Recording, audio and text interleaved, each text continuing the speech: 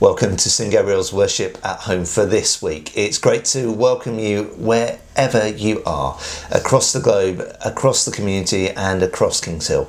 If you enjoy worshipping with us, don't forget to share with your friends, like or comment. And if you are joining us on Sunday morning as we premiere it, join in with the conversation.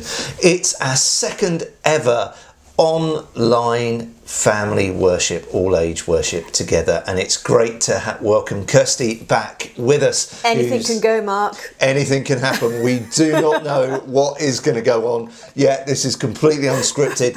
There will be some familiar bits. We'll have the Bible reading, we'll have some prayers, and we will just see how it goes. So, do you know we've got a birthday? A birthday? Have we got a birthday? We've got a birthday and I'm so excited. Do you know that? Excited, really? Well, I've got a birthday banner here. Wow. Got a birthday banner, and you've always got to have an invitation, don't you? Because you've got to know whose birthday it is. I was going to say, whose birthday is it? There's not any in our household, so I don't know whose birthday is this week. And you know how good I am at baking cakes. My family know I am the expert here, and I've bought the baking now. It is a service, so I thought I'd best get the word Bible in there. So we have got good old Mary Berries, our best baking Bible, and my favourite cake is the cappuccino cake. So I'm going to make the cappuccino cake. Oh, fantastic. But whose birthday is it? Because there's none in our household. First of all, you know what I've forgotten? What have you forgotten? I haven't bought any candles for my cake. Okay, so why don't we, if you haven't got any candles for the cake, you haven't got the cake either, but no, let's but I'm gonna ignore make the that. cake. You're going to make the cake. I've got a candle here. This is the candle that we light every Sunday as we start worship. So should we light this one? That'd be good. That'd be good. That'd be good. So we recognise that we're going to spend some time with God now and dedicate these few moments to God. And as we do that, we're going to light this candle and then just pray a special prayer together. So I'm going to light this candle here. And hopefully I'm not going to burn myself on it as it's a little bit close this week.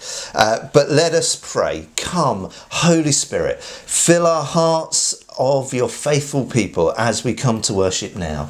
Kindle in us the fire of your love through Jesus Christ our Lord. Amen. Do you want to know? Let's know whose birthday it is now. It's the church's birthday. The church's birthday, really? Yeah. Of course, that's because it's Pentecost. It's Pentecost. Yeah. It is. It's Pentecost, and it's that special Sunday where we celebrate the coming of the Holy Spirit and what is known as the birthday of the church worldwide. And it is a special day because it is that moment where we celebrate the coming of the Holy Spirit, where the gospel was proclaimed across the globe from that one moment. Do you think we should find out about it? We'll find out about it in a little bit, but before we do that, we are going to sing and join in with a song. We love the Worship for Everyone service that happens every week. Do you want to know what's happening? We've got a little visitor who's come into the kitchen and she wants some food because she's heard the word cake. And she's raiding the cupboard, and she knows that she shouldn't be raiding the cupboard at this time. And she's Off raiding you go. the cupboard. But I think we should sing that song. I think we should be singing the song, and we love in our family Worship for Everyone, which is the Drake, Nick and Becky Drake, who are songs and musicians and worship leaders, and they have been broadcasting a live family worship every week on a Wednesday and a Saturday at 4 o'clock, which we think you should look at and join in. They are composers of songs that we sing like Big Family of God and Worship on a Hill. And this morning we're going to sing All Through History, which is a song that talks about what God has done all through history. There'll be some actions as well as the song, so let's sing.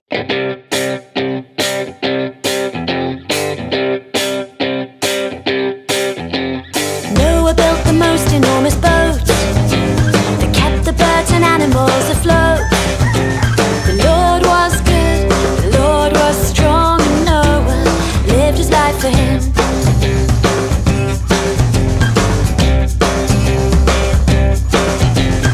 Moses led his people through the sea, taking them away from slavery. The Lord was good, the Lord was strong, and Moses lived his life for him.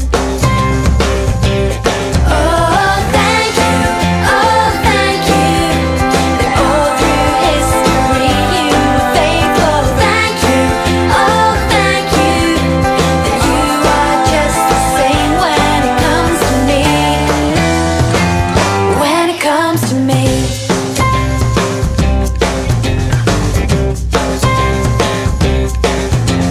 David fought Goliath and he won. A humble shepherd boy became a king. The Lord was good, the Lord was strong, and David lived his life for him. Daniel was inside a lion's den, but God brought him to safety once again. The Lord was good, the Lord was strong, and Daniel lived his life for him. Oh, thank you, that all through history you were faithful. Thank you, that you are just the same when it comes to me. When it comes to me.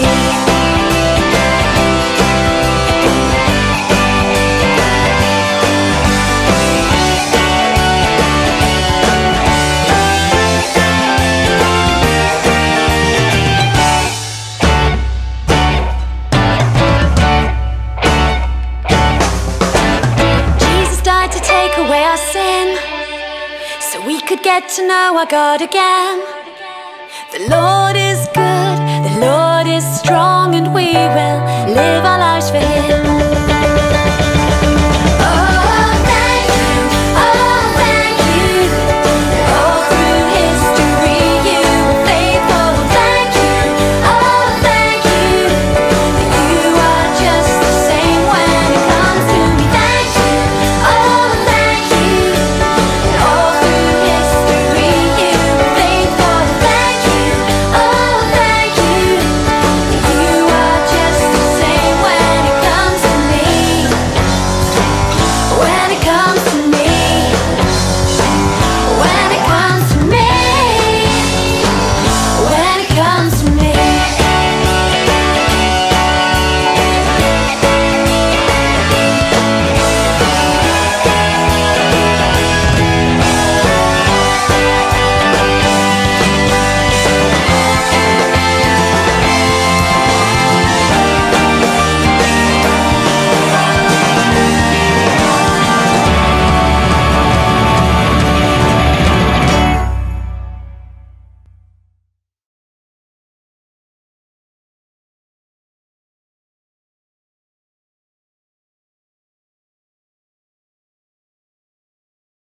What a fantastic song.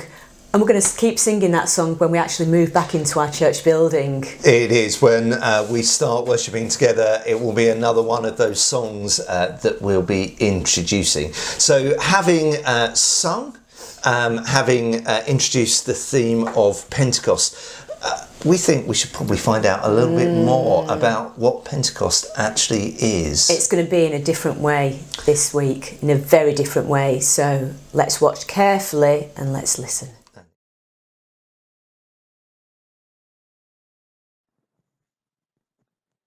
This story takes place after Jesus had died and God made him alive again. He visited his friends lots of times, sometimes in a locked room, sometimes on a road, sometimes on a beach. 40 days after he had come back to life, he took his disciples to the Mount of Olives.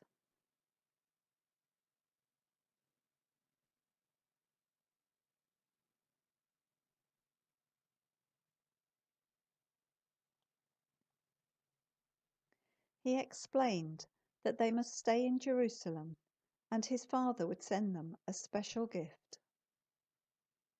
Jesus then went up into the cloud and back to heaven. So the disciples went back to Jerusalem, wondering what would happen next, wondering how they would carry on without Jesus, wondering what his special gift was. They gathered together in a room with Jesus' other friends and waited. 10 days later, Jerusalem was filled with people from all over the world who'd come to celebrate the special festival of Pentecost.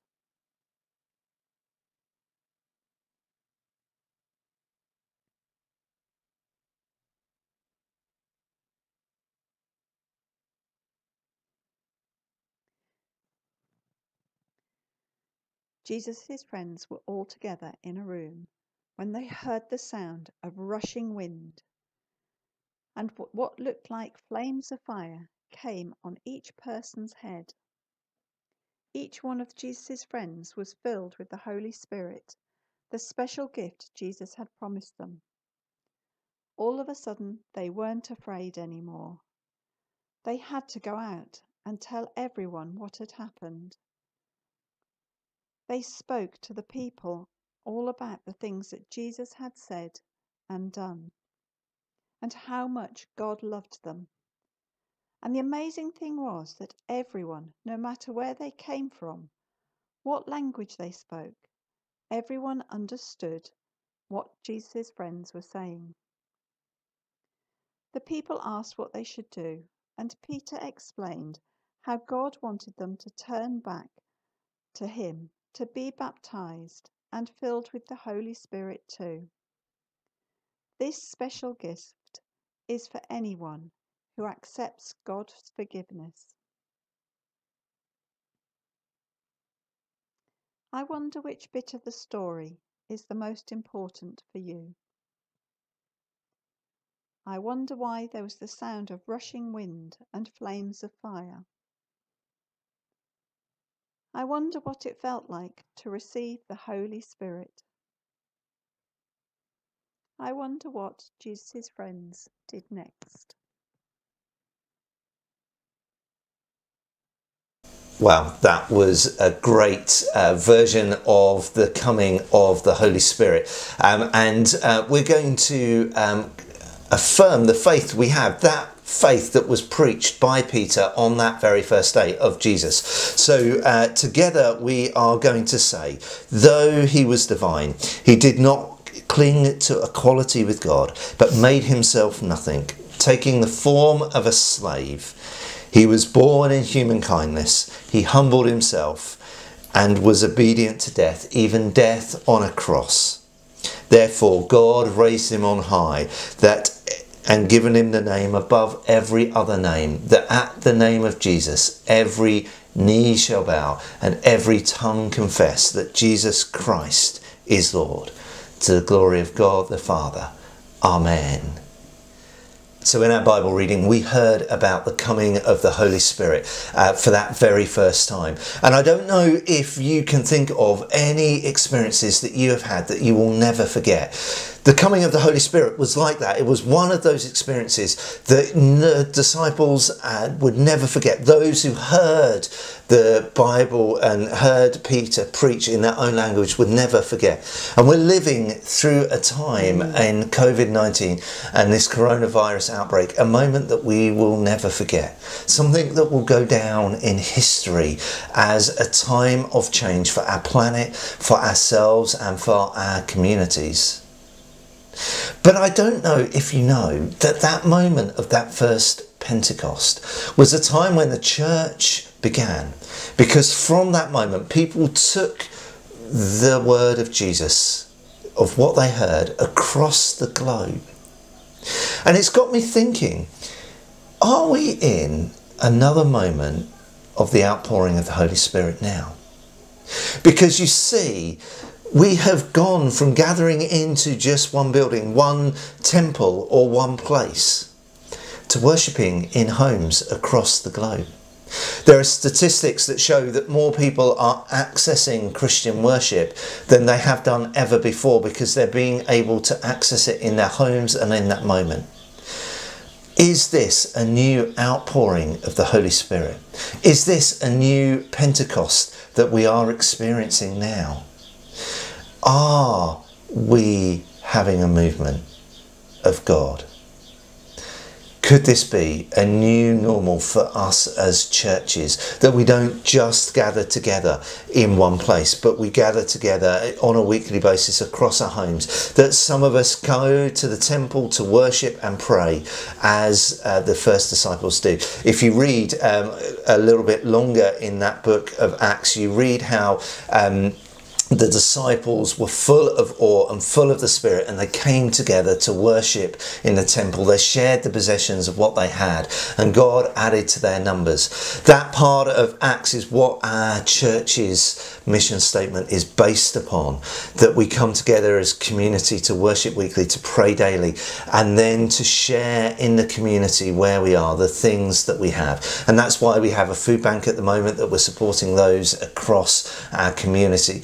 That why we're praying and why we are continuing to worship together. Is this a moment? Could this be a new moment of the Holy Spirit? We don't know if it is, but we will be praying for that coming Spirit to come, that moment of Christ to come. And we're going to spend some time in prayer in a moment. And we've got a challenge for you. You might be able to see it, but we'll get to that in a moment. But before we do that, to still our hearts and move us into a moment of prayer, we're going to sing again, and we're going to sing, Holy Spirit, you are welcome here. Holy Spirit, you are welcome in this place, in this time, and in our households now. So let us sing and pray together. Holy Spirit, you are welcome here.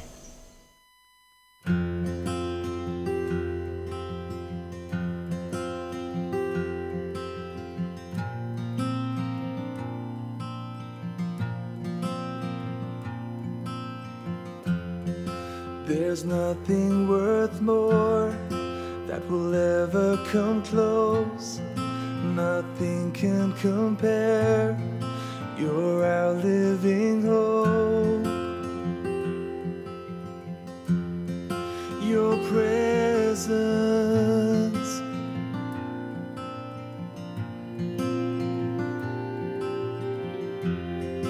I've tasted and seen of the sweetest of loves, where my heart becomes free and my shame is undone. Your presence, Lord.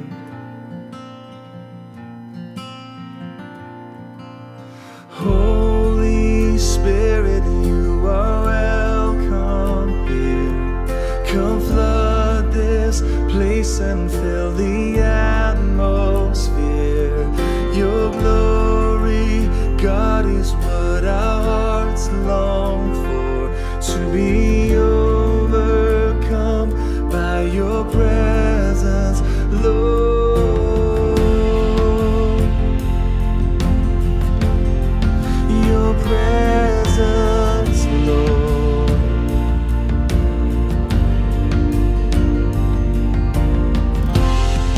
There's nothing worth more that will ever come close.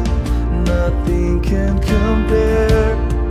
You're our living hope. Your presence,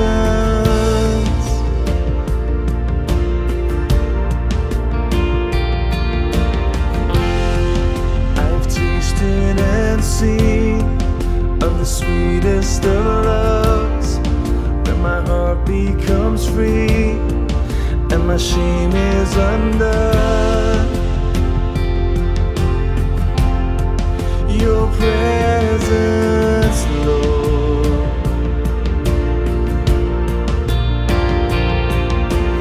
Holy Spirit,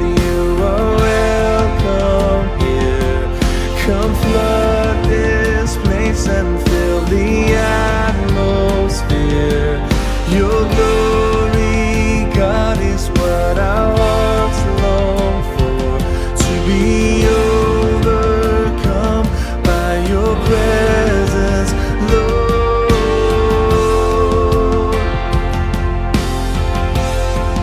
Your presence, Lord.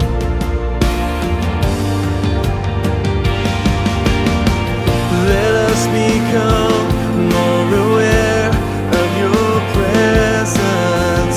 Let us experience the glory of your goodness. Let us become more aware of your presence. Let us experience the glory of your goodness, Lord.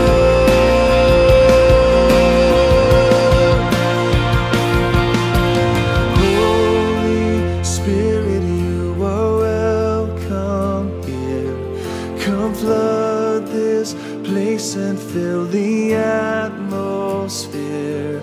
Your glory, God, is what our hearts long for, to be overcome by your presence, Lord.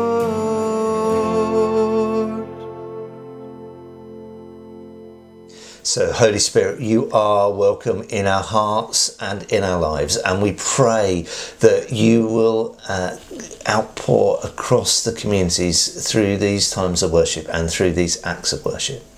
But we're going to spend some time in prayer, and Kirsty's introduced how we're going to do that.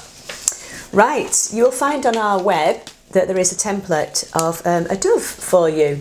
If you want to cut the dove out, and then what you want to do is I want you to colour your dove in orange and yellow and red. And this is to symbolise the colours of the flames which came out of the disciples' head. Then I want you to write a little prayer on your dove. And it might be the name of a country, it might just be COVID-19, it might be a name of somebody who's unwell at the moment. Now I've written reception years, because I go back to work full time on Monday and I'm working with those children who are 4 and 5. So I want to pray for the staff I work with and for all those children. And I'm going to stick this in my window so we can remember Pentecost, and then Mark and Bella and I can remember every day when they're sat having their breakfast and they're doing their home learning, which I'm looking forward to seeing, and they can think of me when we're doing that.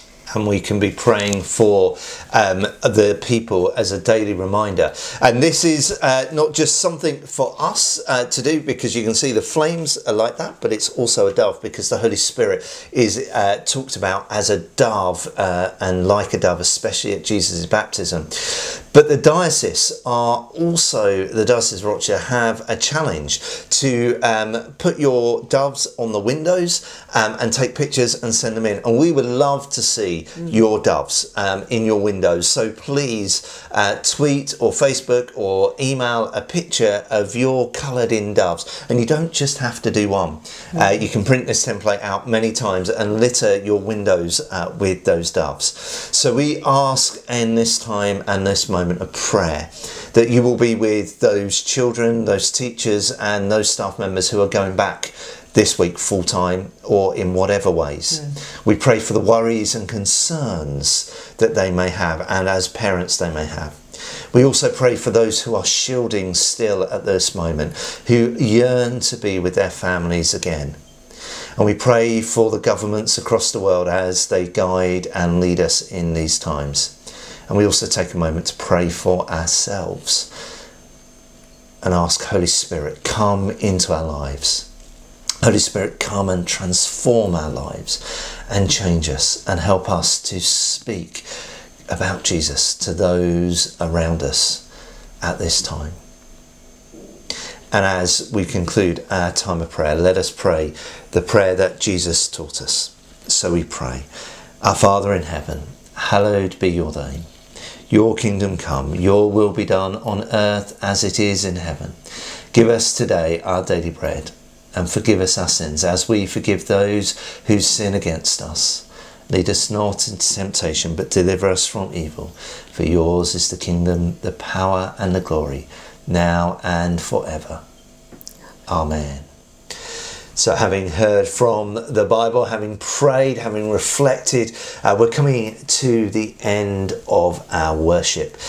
Please join us next week. We've got a special guest next week. We have got a very special guest. We've got Bishop Simon, who is the Bishop of Tunbridge, who's going to preach next week, isn't he? Yeah, he's going to be reflecting on Bible reading, and it's Trinity Sunday next week, and he'll be reflecting on that.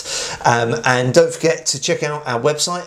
On our website you can find out all about the life of St Gabriel's, including our children's work. You can access that throughout the week. It doesn't have to necessarily be on a Sunday.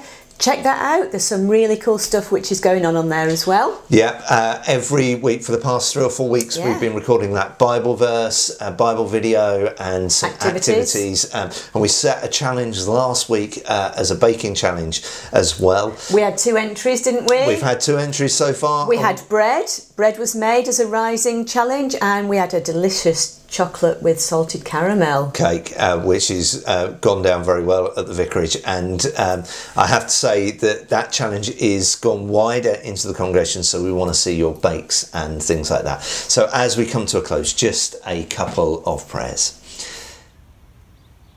As we wait in silence, Make us ready for your coming Spirit. as we listen to your word, Make us ready for your coming Spirit. as we worship you in majesty, Make us ready for your coming Spirit. as we long for your refreshing, Make us ready for your coming Spirit. as we long for your renewing, Make us ready for your coming Spirit.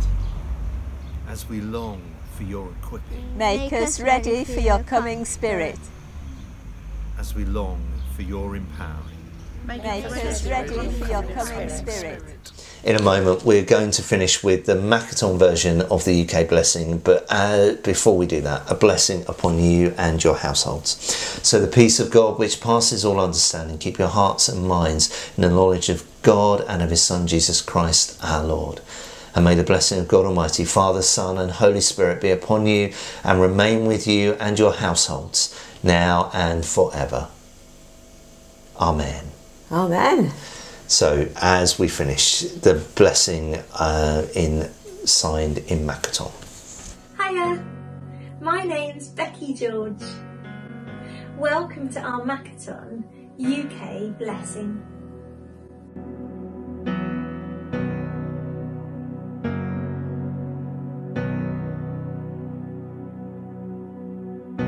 The Lord bless you and keep you. Make his face shine upon you and be gracious to you. The Lord turn his face toward you and give you peace.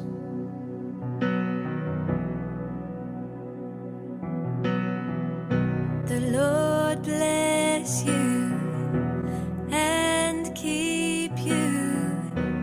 Make his face shine upon you and be gracious to you.